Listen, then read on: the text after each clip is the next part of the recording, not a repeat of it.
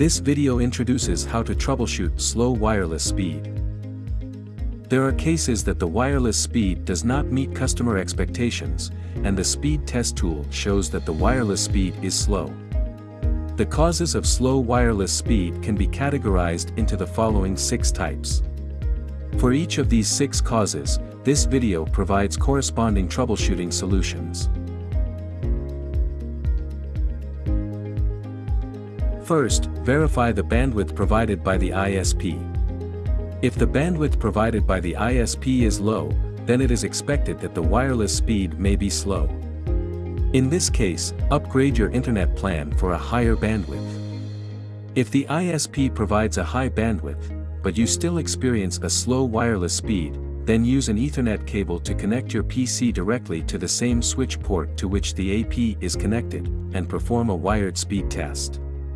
If the wired speed is high, then other factors need to be considered. If the wired speed is still low, then check the settings of the uplink device on the network, or verify that the ISP is providing the committed bandwidth. For the second cause, log into the web interface of the AP. On the home page, click a project name. Choose Monitoring a Device's AP to view the AP list. Select the AP, then click Web CLI. On the page that is displayed, choose Connectivity Interface Status to view the speed of the uplink port on the AP. If the displayed speed matches the speed test result, then the measured speed is considered normal. If the uplink port of the AP supports a negotiated rate of 100 megabits per second, but the measured speed does not reach this value, then the measured speed is considered abnormal.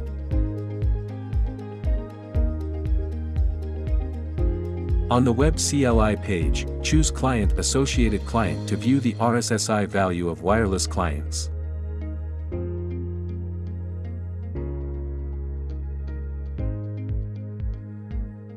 If the RSSI value is low, move the wireless client closer to the AP or increase the power level of the AP by 10% to 20% based on the current power, so that the wireless client can achieve a higher RSSI value.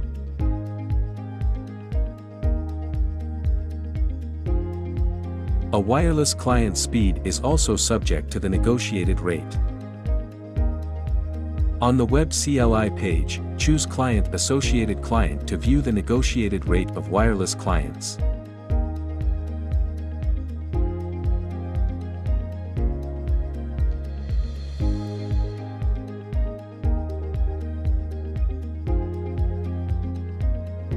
When the negotiated rate is low, you can set a wider channel width or select Wi-Fi 6 wireless mode or above to improve the wireless speed. If the AP supports Wi-Fi 6 or above, then setting the wireless mode to Wi-Fi 6 or above is preferred over adjusting the channel width settings. On the home page, click a project name. Choose Configuration Devices Wireless SSID. Select the SSID to which the wireless client is connected, and click Edit. On the pop-up window that is displayed, click Advanced, and select 802.11ax, Wi-Fi 6, or above from the wireless mode drop-down list. On the home page, click a project name. Choose Configuration Devices Wireless Radio Planning. The radio planning page is displayed, on which you can configure the channel width. Set the 2.4 GHz or 5 GHz channel width to 40, and perform the speed test again. Return to the Web CLI page to view the negotiated rate. The negotiated rate displayed on the Web CLI page is higher compared to a 2.4 GHz or 5 GHz channel width of 20. Click RF on the AP list page to view the channel usage.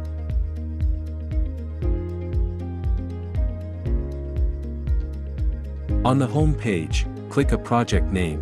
Choose Configuration Devices Wireless Radio Planning. The radio planning page is displayed. Click Configuration in the Action column on the Manual Planning page. On the page that is displayed, change the channel of 2.4 GHz and 5 GHz. Use Wi-Fi Moho or other Wi-Fi analysis tools to check the optimal channel for the current AP in the environment, and use that channel. After changing the channel, perform the speed test again until the speed meets the requirement.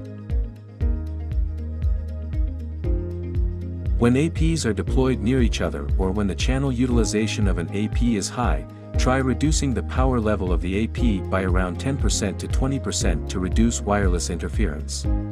If the wireless client is located far from the AP, try increasing the power level of the AP by around 10% to 20% to improve the signal strength.